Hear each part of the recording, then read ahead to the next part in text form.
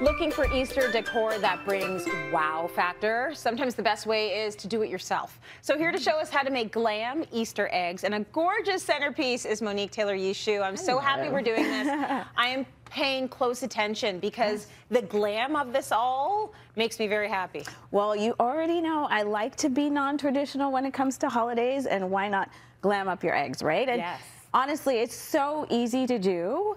And I went to my local dollar store and I found these beautiful rosettes. Like, nice. Look how gorgeous these are, right?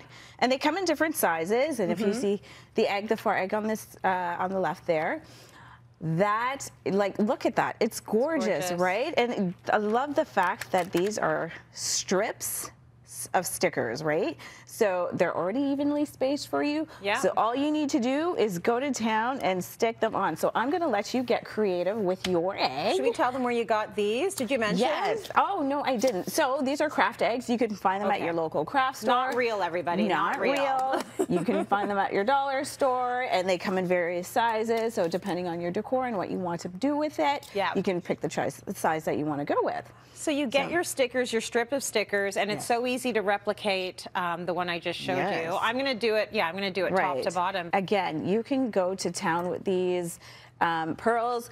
The pearls, for some reason, can't find them as often, but if you do, these are also pretty awesome. I use them on this egg here, and you just rip them off, and again, you keep on doing it, but what you're doing is you're actually putting them very closely together. Right, so you have that feeling that the whole thing is beautifully ribbed in pearls. And I know why you can't find them.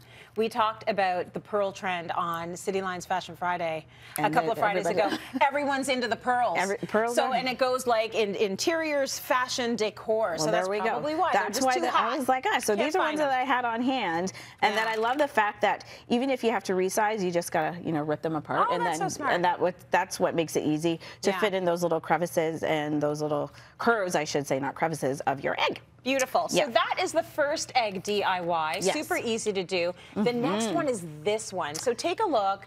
It's gonna look sort of two-tone on camera. This is lace. Yes. And it makes for a really like shishi poo poo egg. Like, I love these. Beautiful, beautiful, beautiful egg. I've had this lace at home. That's so nice. And this is great because you can either cut it up, and that's the thing about lace, right? They have their own little rosettes, flowers, whatnot, so you can cut them out. If you want to glue them on, you can in different places. What I did, I just opted to wrap it around, and I just took my glue gun, just dabbed a little glue on top there. Nice. I just like the fact that it's textured. Like it feels so nice in the hand. Right. And this is something you can use every Easter. Exactly. For a very long time. And I just gave it, I love this particular one because I was able to stretch it out. Yeah. So it can actually form to the shape of the egg. Lovely. And then I hold it, and then again, dab a little bit more glue. Boom. And then as you go and you're making your egg, you can go ahead, you just give that a snip, and then you just glue to the sides so that you have it nice and flush like that. And I did another one around there like so. Okay, and then we have another way that you could step your egg up. So this is going to be another embellishment, and I'm just going to show them what it looks like when you're done. But you've got like a feather here and a gorgeous like jewel. Is it a sticker? So, I'm not sure. Listen, I had this necklace. It broke at home. So it was one of those, like, I don't know, circa like 2010 maybe, who knows. No, when we had those, and they broke it apart. Yeah. And now I'm using it as embellishment, right? Good stuff. You take a piece that, works well for it. You add your glue from your glue gun. I can't tell you how much jewelry I have at home just sitting there. My daughter used to play with it. Exactly. And now it's like, what do you do? Make a DIY with it. Exactly. And then you put your feather on, add a little bit more glue there. Like, come on, this is taking like seconds. Yes. To take your egg from 0 to 60. Like, well, that's why I like your DIYs.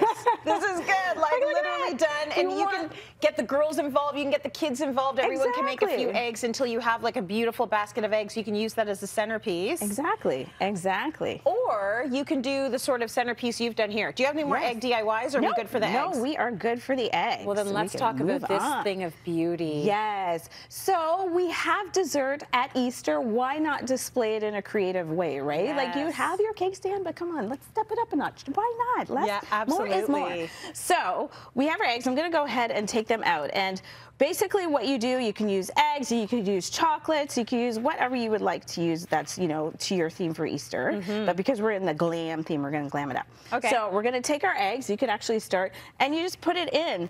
I like putting something in the center to kind of help guide when you're putting your things around. Right. So I just use this. I just cut a piece of cardstock and wrapped it around in a little circle. Nice. You could use paper towel roll. Yeah. Exactly. Even if you want to use some tissue paper to stuff it in the middle, you can. So I just have that there, and you just put those in.